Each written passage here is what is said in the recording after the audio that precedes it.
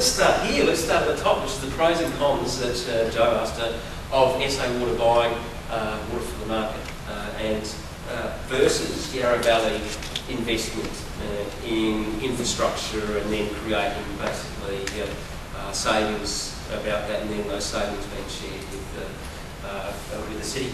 First of all, in relation to SA Water buying water for the market, I did catch up with Tony afterwards and corrected him on, and I don't like to publicly correct, but I will do it now since this is questions come up. SA, and I mean our business is in Adelaide, but I'm reasonably I can be quite critical of the South Australian government, as Joe would know, in relation to some of their water reforms.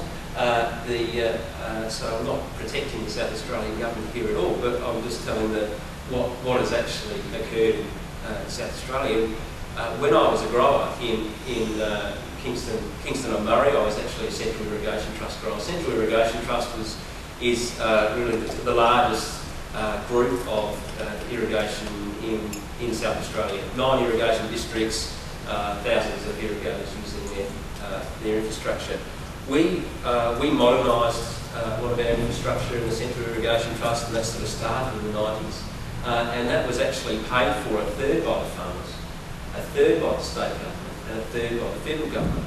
And I got for 5 years, I had to pay extra on my bill as an irrigator to contribute towards irrigation infrastructure. That was not even I was in Kingston Irrigation Trust, and we only had 600 people.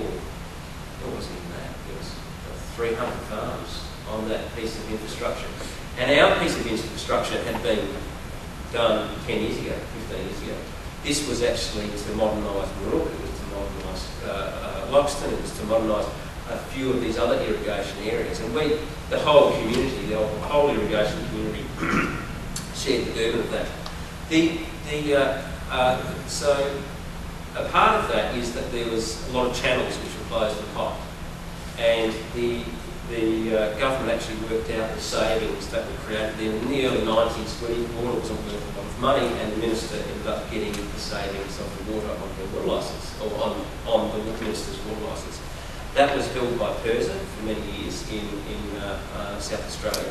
So to start off with, I'd say this is not a true statement, because a lot of the actual water savings that occurred in South Australia, there was water savings through infrastructure, but it occurred well before the debates that we're currently having.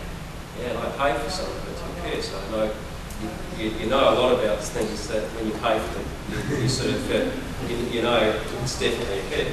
So what happened with that water is that the Living Murray 500 gigalitre commitment that was made to return 500 gigalitres of water to the system.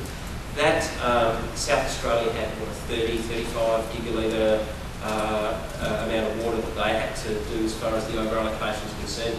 That water was saved out of those, out of restructuring those investments, was given to the federal government as far as their commitment to the Living Murray initiative. So that's so the pros and cons of SA Water buying water. So this water's been given away. I suppose they wouldn't have had to. SA Water has been buying water, we understand, through the River and funding it through the River Murray levy, which has been put on every water user's account. That's where we believe they're funding the purchases.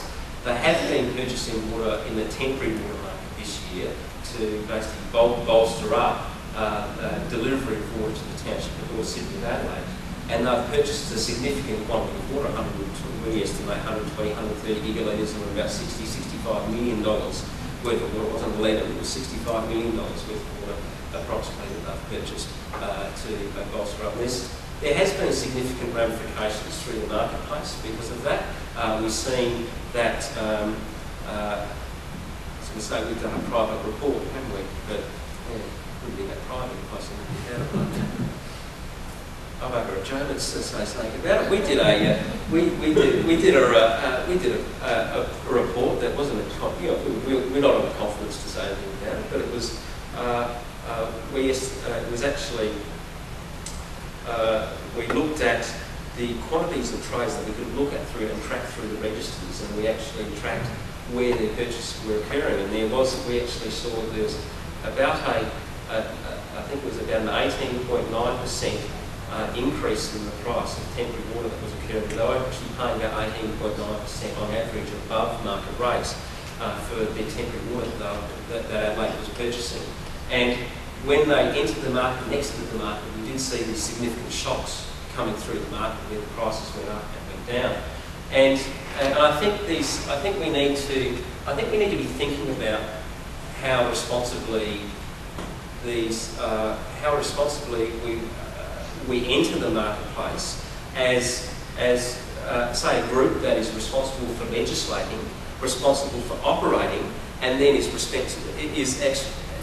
then entering the marketplace that are responsible to operate and legislate.